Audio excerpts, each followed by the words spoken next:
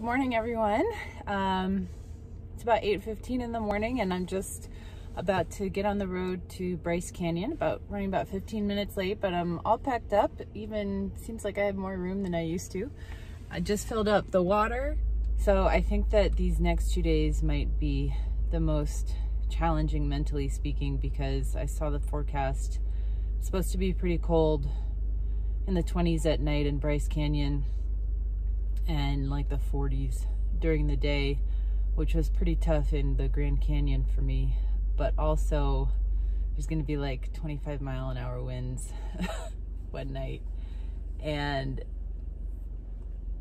oh my gosh, one of the worst nights I have ever had was camping in the Guadalupe Mountains in Texas, about 2 hours east of El Paso, and I think we had like 30 or 35-mile-per-hour winds, or maybe I'm exaggerating that. But Ben, Lena, can you corroborate those wind speeds in the Guadalupe Mountains? You guys were there. I was literally camping, and I was sleeping in the tent, and the tent walls were hitting my head from the gusts of wind. I don't think I slept like 2 hours that night.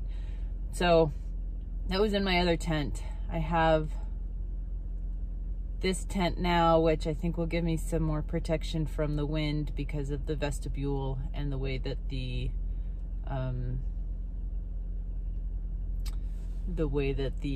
tent walls are. So hopefully I won't have a similar experience to Guadalupe Mountains, but we'll see, because wind will make it tough to cook, have fires, stay warm.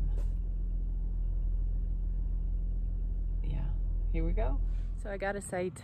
There were actually plenty of them. If you can believe it, there's snow everywhere. Update, all the sites were taken about 2 hours after I arrived, maybe 3 hours. So I got here around 10:15, just FYI. If you're coming to camp here in winter, I think it pays to get here before noon, at least on Friday. I found one where the tent area doesn't have any snow, so I think I kind of lucked out there. Also pretty close to the restrooms, which normally I wouldn't go for, but with the wind and the cold, might not be a bad idea to be not walking so far to brush my teeth or use the restroom. An indoor dishwashing station, amazing. Oh my gosh, that's gonna be so killer. Stopping at Ruby's Inn General Store in Bryce Canyon, the town just outside of the park. Gonna get some firewood, a snack. I had a great stop at the visitor center here at Bryce Canyon.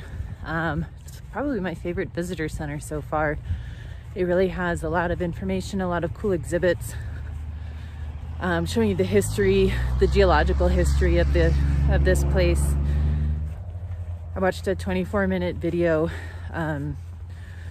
giving some history of the different tribes of who have called this place home or have visited here, or it's important to them.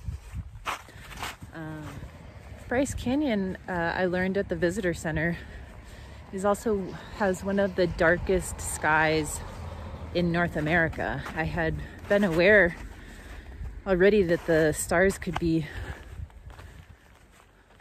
super visible, so I'm excited, and tonight I'm going to set up my tripod and just see what I can capture with my camera. Obviously I don't have a super professional camera, but I was able to get some nice ones when I was camping in Big Bend in the fall when Mars was out. I'll share that photo with you.